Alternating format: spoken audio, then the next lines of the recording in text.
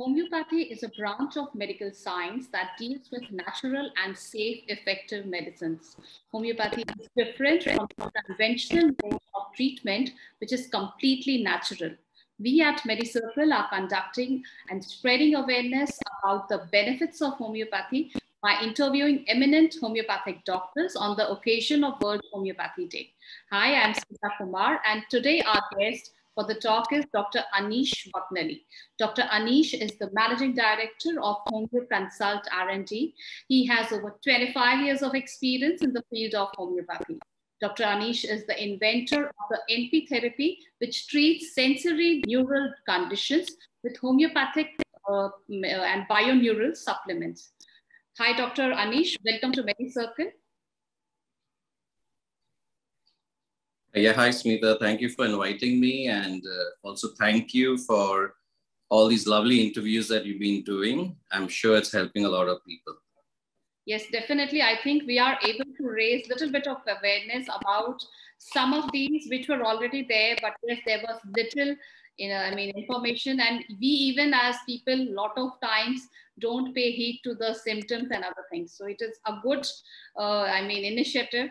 Especially I'm doing this like this homeopathy series, which is like it's one of the ancient sciences and it has been practiced widely, but yes, we definitely need to know more about it, and we would be hearing a lot from you yourself. So let's begin with this, Dr. Anish.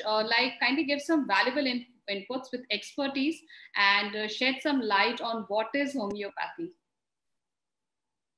Okay, so homeopathy is not very old like most people think. It's just 200 years old, and it was originally discovered by Dr. Samuel Hahnemann in the 1700s. He was a physician himself and probably was not happy the way things were going on in that century. So what happened was that he came across, his own experiences where he realized that when a person comes to you with certain symptoms, the substance which can cure those symptoms should be able to produce those same symptoms in a healthy person in a diluted form. Okay. So what it means is basically, so this particular law, which he named it like cures like. Now, what it means is, say, for example, Smita comes to me with a headache, right? And she tells me that my headache comes on the right side. I have a throbbing, sensation. I'm vomiting, etc. Now, when I take a particular substance and I dilute it and I give it to a healthy person, that healthy person over a period of time should be developing these particular symptoms. That's the way I know as a homeopath that substance can also cure Smita with this particular symptom. So this is the basics of homeopathy, which is extremely scientific. It is thoroughly studied. Every drug, there are over 4,000 remedies in homeopathy. And the book we refer to, now no more books, now it's all a software, but everything that we refer to is is basically tried on a healthy person. All their symptoms are noted down.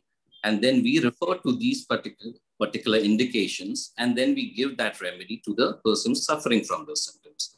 So it's unlike what people think, homeopathy is pseudoscience, homeopathy is placebo, all these things really are, they do not make sense, because we have tried these remedies on healthy people, we've noted down their symptoms, and now we are using it on somebody who has those symptoms.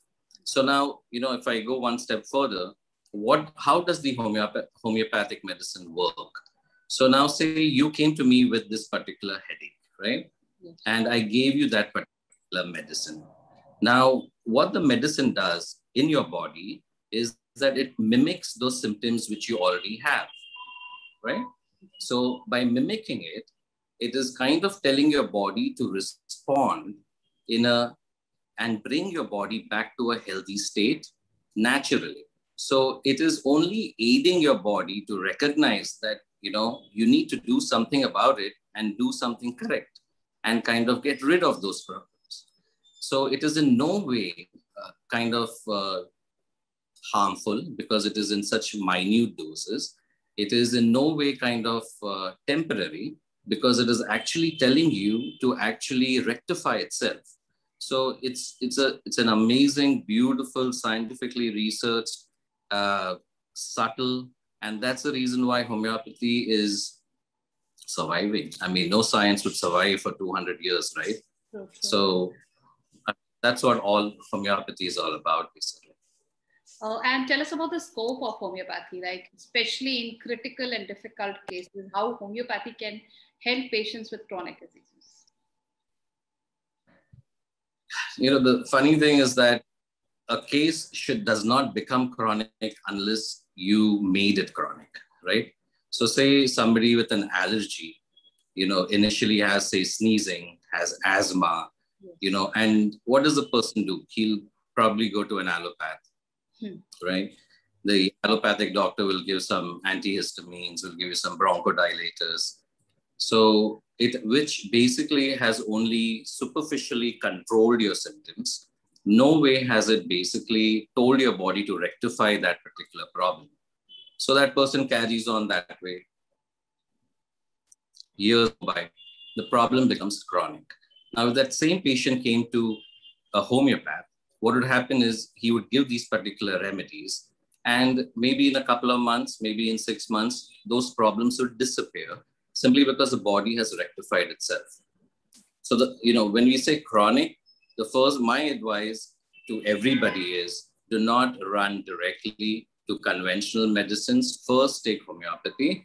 If the doctor is good, if he's got great experience and he knows what he's doing, that condition would not become a chronic condition, right? That's the first point. Now, say a person came to me and now it is a chronic case. Now, how do I treat it? So initially, we start giving homeopathic medicines along with whatever the conventional medicine that is on. Over time, the person will experience benefits, and the allopathic medicines or whatever he's taking are slowly weaned off. And then that's how we basically manage it. So the scope in every chronic case is wonderful. There are certain limitations, but I think there are more advantages than limitations. So to start with the limitations, I would say the problem is that if it becomes too chronic, the person is so weakened that he may need some allopathic medicine. So in those cases, you may not be able to completely wean him off those particular drugs. But you could definitely bring about a change in the person. You could definitely improve his overall health. Say it's a blood pressure, hypertension case, for example. You could definitely bring down his pressure. You could lower his drugs, which he's taking. Overall, there would be definitely a change. So there is nothing that homeopathy cannot help you with. There is, and especially when you say chronic cases, things like, say, arthritis, things like asthma, allergies, women problems like PCOS. A lot of women go through PCOS, and that leads to, say, obesity, say, hair loss, etc. Wonderful. Homeopathy works miracles in those cases. So I mean, there is, if you ask me, I would not stop. I would say anybody and everybody should take homeopathy for chronic cases. And, don't hesitate, but also be aware that homeopathy is not some magic pill which will completely eradicate your chronic problem, right? There are going to be limitations. So be very practical. Your doctor should explain to you that what are the limitations, how much relief you can achieve, and to what extent, you can expect the medicine to really help you. Definitely. So as you mentioned one thing, Dr. Anish, that sometimes the patient is given both allopathic conventional medicines and along with this homeopathy medicine. So a question regarding this, are the medicines still effective if they are given in a combination of an allopathic drug? Yes, absolutely. Because see, both are different. Allopathic drugs, or even Ayurveda for that matter, they are material doses. They are actually they are giving it to you in a chemical form or a plant extract form, etc. Right? Whereas homeopathy is it's, like, say, quantum physics is or quantum biology is, right? Because in homeopathy, what we've done is we have diluted the medicine to a great extent, and the material form of that original substance, say the plant or a chemical or whatever, is absent. So how does it work? I mean, it's the frequency of the medicine that is released into, say, the alcohol in which it is prepared or the water in which it is prepared. So the way both the systems work is completely different. One is working to tell your body to rectify itself, whereas the other one is imparting some chemical effect on you to kind of reduce your symptom. So one is temporary and one is long-standing. So they both are different, and there is absolutely no harm in taking both together. Yes, you do need to keep a little bit of a gap between the two. You can't pop a pill and take homeopathic simultaneously. You should not do that because you want the medicine to absorb in its purest form. So yes, you can take both together. Okay. So moving on to this, Dr. Anish, that there are a lot of homeopathic drugs which are given to patients with multiple diseases. So what are the details on the efficacy and the safety of homeopathy medicines, and if they are without any side effects? Generally, this is a general question for allopathic drugs, like what would be the side effects and what would be the efficacy and safety. But for homeopathy, does it also stand true? See, again, because it is diluted and absolutely there's no actual material form of the original substance, there are no side effects.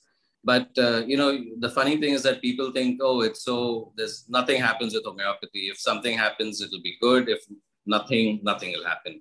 Okay. But so what they do is they go to the pharmacy, the doctor writes the prescription, they go to the pharmacy and they kind of just take it thinking, okay, there's no harm done. But the problem is that even if you take a homeopathic remedy for too long, it does cause called proving. So which originally I mentioned to you how a homeopathic medicine, how we know the efficacy of a homeopathic medicine. That's exactly what will happen, is that you will start proving that medicine and you will start developing some different symptoms altogether, which only a homeopath would know. So the word side effect is absolutely, there are no side effects in homeopathy. There's nothing to worry about as far as even taking it with something else. But yes, you cannot just keep upping a homeopathic medicine daily and not get back with your doctor. The doctor needs to figure out whether the medicine is actually helping you or not. If it is not helping, he needs to change it, and so and so. So basically, don't think, yes, there are no side effects. There's going to be no organ failure. There's going to be no toxicity. There's going to be even pregnant women can take it, children can take it, everybody can take it. That's the safety of homeopathy. And if you notice, in my practice, I would say more than 50% of my patients are all children. So the simple reason being that there are no side effects. So my humble request to all mothers is go for homeopathy. You may never need to go to your pediatrician other than for vaccines. Homeopathy can take care of all your day-to-day kind of problems like cold, cough, etc., skin problems, you name it, right? So there's nothing safer. I think this is the first line of treatment that anybody should go for. Definitely, especially for the small children, they shouldn't be exposed to, hard allopathic drugs right from the beginning. And when there is a very good option available, like homeopathy, which can actually treat everything, especially for the children, it is, I think, the best option to be given. And also the administration is much more easier because it comes in these small, white drop, those tablets. It's much more easier for the child to have that medicine, and it's difficult for the allopathic medicines to be administered. I think I myself have got a 6-year-old son, and whenever there is something, it is so much convenient for me to give him a homeopathic medicine rather than administering anything allopathic. So that is one very, very good thing. The safety is also there because there is definitely no side effects attached, as Dr. Anish is rightly saying. So if you notice, if you take your kid to a pediatrician, he's going to create a ruckus, right? To come to a homeopath, they have that incentive, the doctor is going to give me some sweet, chocolate. It makes a big difference. It helps us We don't need to sell ourselves. They come automatically, you know. Very, very true. So moving on to the next question, Dr. Anish, this is related to children. How effective is homeopathy for children and their mental health especially?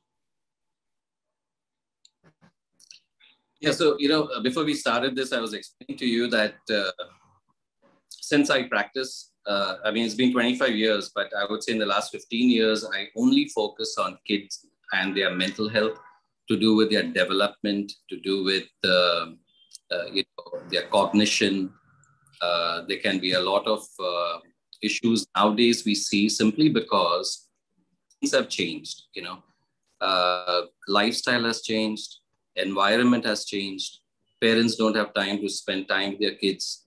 A nice little gadget in their hand and the parent is doing its, you know, their own thing. Screen time has increased significantly.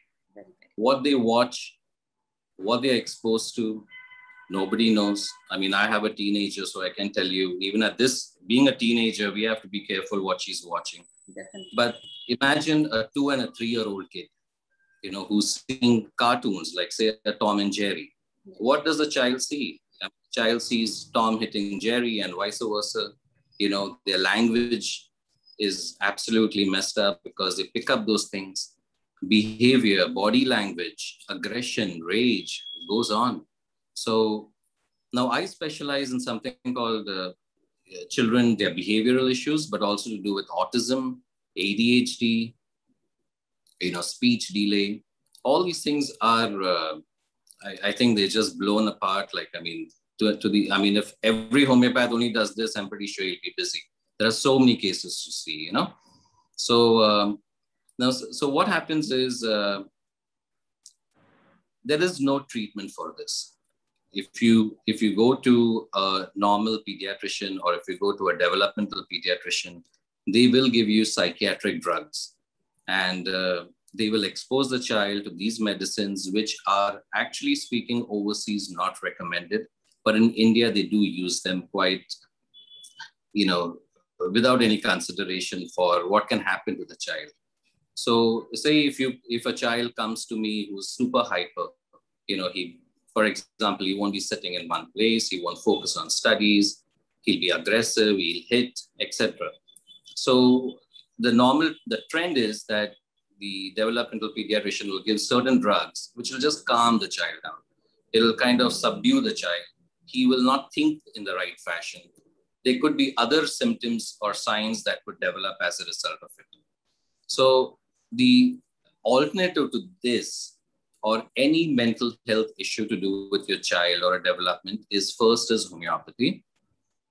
And obviously somebody who knows what they're doing, because it's not easy to practice this kind of homeopathy, because you need to, first of all, make sure that the parent is patient, you know, because it's going to take some time for the medicines to work, because it is a developmental problem.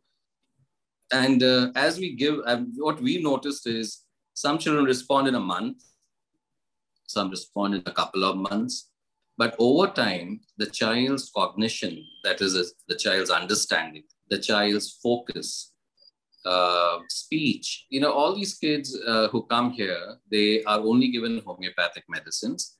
There's never been a need to actually give anything that is allopathic. And the results with homeopathy for any kind of mental health issue, now, you know, it's quite, there's a lot of mental health issues. There are developmental issues. So in that category, there's a condition where a child basically cannot process, interpret, and respond. You know, so if you call the child, he will not even look at you. There won't be any eye contact. He'll just kind of ignore you.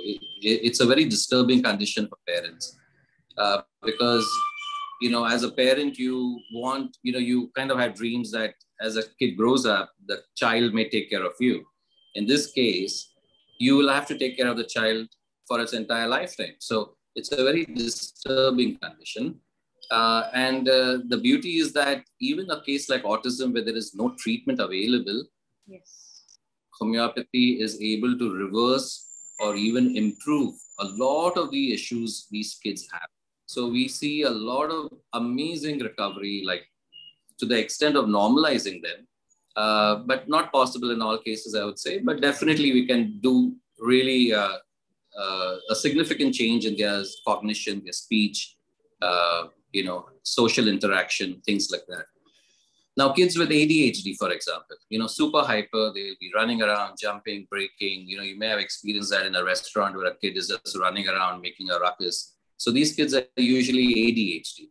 Now, in these kids, usually the allopathic line of treatment would be kind of sedating them to some extent, making them calm. But then that indirectly affects their academics, so it will affect something else. Sure. Even here, within a month or two, we are able to bring about changes.